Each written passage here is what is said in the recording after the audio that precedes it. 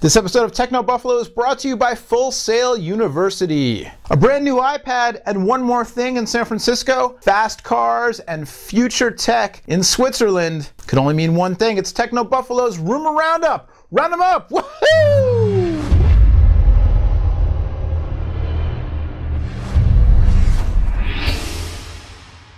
What is going on, everybody, and welcome to the Rumor Roundup.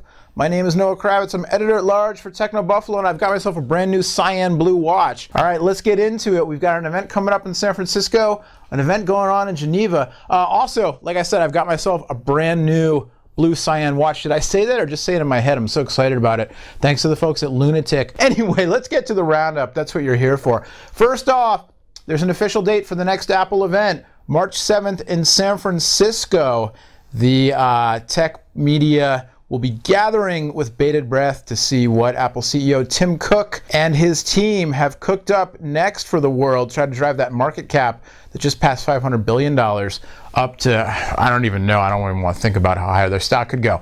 Everybody is expecting Apple to unveil the new iPad, perhaps to be named iPad 3, but might there be something else on tap as well? Invites that were sent out to the media included a photo of somebody's finger tapping on what looked to be a new iPad with a very high resolution display, and included the text, "We have something you really have to see, period, and touch, period." Now, to me, that text, and everybody likes to read into Apple's things and read the tea leaves and the whole thing, but to me that means they've got two separate things going on. Something you can see and something you can touch.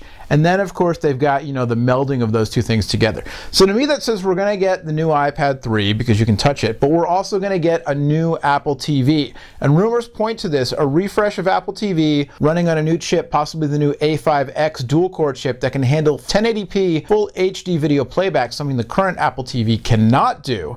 And then that would be paired up with the new iPad 3 with the so-called Retina display, the double resolution Retina display. Also, rumors kicking around, will we see Siri on the new iPad? I don't know. And then crazy rumors coming from our fine friends at Digitimes talking about how there's already an iPad mini in production and a 14-inch MacBook Air, which doesn't make any sense to me at all. Who knows? But this coming, what is that, March 7th would be a Wednesday in San Francisco, an Apple event, expecting to see a new iPad again. My money's on iPad 3 with LTE, a 9.7-inch screen, same basic form factor, but the double resolution Retina display, and then some kind of integration for Siri to control a new Apple TV, a new remote app. Whatever Apple's got, we'll tell you all about it next week, so stay tuned for our coverage on March 7th. Speaking of things we're covering, the Geneva Auto Show is coming up. I'm not going, but John and Mike are. What can we expect from Geneva? We'll get to that after a word from our sponsor. You know that the mobile app industry is on fire right now. Full Sail University's online mobile development bachelor's degree program can teach you the skill set you need to take advantage of these emerging opportunities. In this degree, you'll learn both the programming and business side of mobile development so that you can concept, develop, and deploy mobile apps from start to finish. You'll explore advanced programming languages, visual frameworks,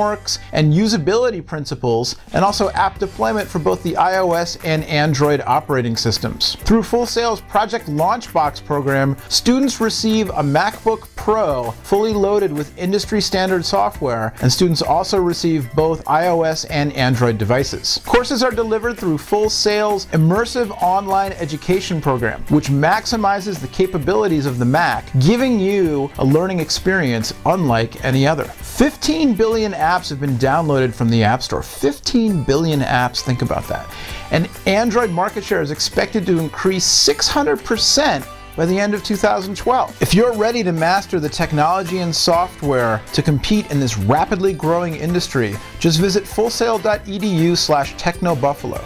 That's fullsail.edu/technobuffalo to learn more about this online degree program. All kinds of brand new fancy fast cars are descending upon Geneva, Switzerland. Our own John Rettinger and Mike Perlman are headed out to the world's most neutrally fabulous country, Switzerland, to check out the Geneva Auto Show. By the way, Big shout out to Todd Haselton, who just killed it with his MWC coverage. If you haven't seen that, go back and, get yourself a pot of coffee in about 6 hours to read all the stuff that Todd wrote up from the show. But like I was about to say before I cut myself off, which I often do, did I tell you about my watch?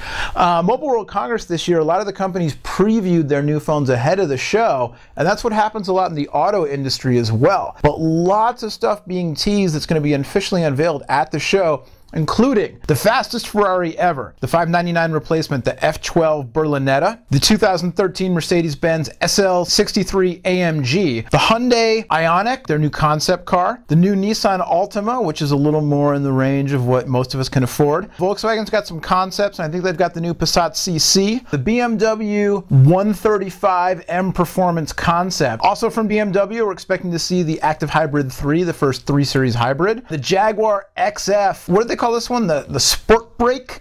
I don't know, shooting brake is a term in the car industry to describe wagons. So it's Jaguar Wagon. Bentley apparently might show off a plug-in hybrid SUV. We might also see an SUV concept from Lamborghini, which just kind of boggles my mind. And I don't know, man, just a whole bunch of other stuff. Good thing I'm not going because I can't even keep track of the rumors, let alone what's actually going to be at the show. But Mike and John will be there, and they're going to be busy. Mike Perlman heading up our automotive and imaging department, so he's going to be busy this year. Like I said, we've got Todd now on board, kind of heading up the mobile stuff. Technobuffalo just growing.